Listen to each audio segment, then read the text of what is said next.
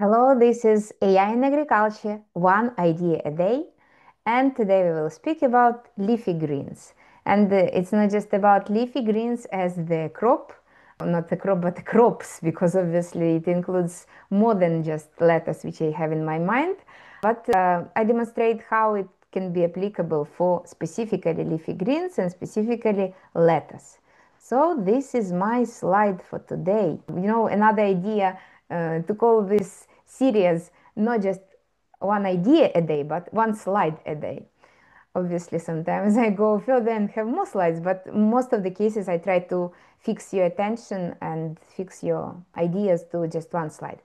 So what is the use case here, and what is the problem is about the assessment of greenness of leafy greens, and specifically when we speak about the routine tasks, when you are the producer of leafy greens and you need to have this standardized procedure, SOP, standard operational procedure, and then you need to understand which tools you will use for providing the same consistent and accurate result for assessing greenness.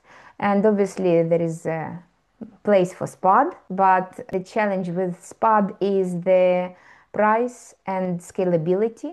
You cannot use many SPADs simultaneously with the same success because it's just too expensive for most of the maybe if you are a huge grower and you have lots of good budget for purchasing these tools, then you maybe can afford.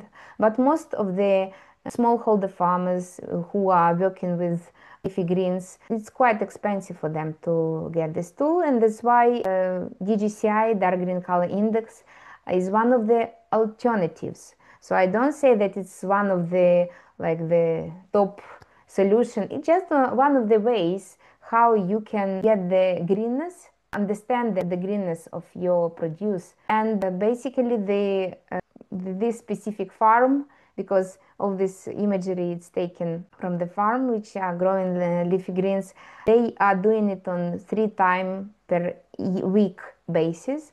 So they have Tuesday, Thursday and Saturday as the assessment days when the employee goes, collects a few samples, and then he stands, he does the setup, and he measures the greenness using Petiole Pro, and the challenge for them is solved because at least they have consistent numbers, and if something is going down, like the index is decreasing, it means, it's still, the decrease is on that level when you still cannot see this in your eyes because it's still like green. That's why this is the main painkiller for them, because obviously they want to provide some good quality produce, fresh produce for their clients, for their customers. And this is how Petiole Pro helps. But let's just look at this imagery. So on the left hand side you can see the setup, one of the ways how setup may look like actually, because we understand that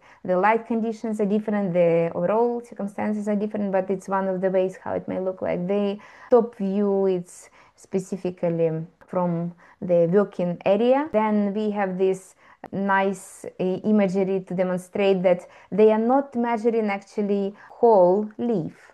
Sometimes they just cutting it, and it's enough for them to understand the consistency of growing and the production, how it stays within the same level. Yes, and also in this case when they are cutting, they have a specific procedure for cut, so they are cutting like on specific level, but still they are measuring leaf area and they are measuring greenness for their needs. And I hope it's helpful for you as well. This can be applicable for other crops, but we will speak about that on the other day. Thank you.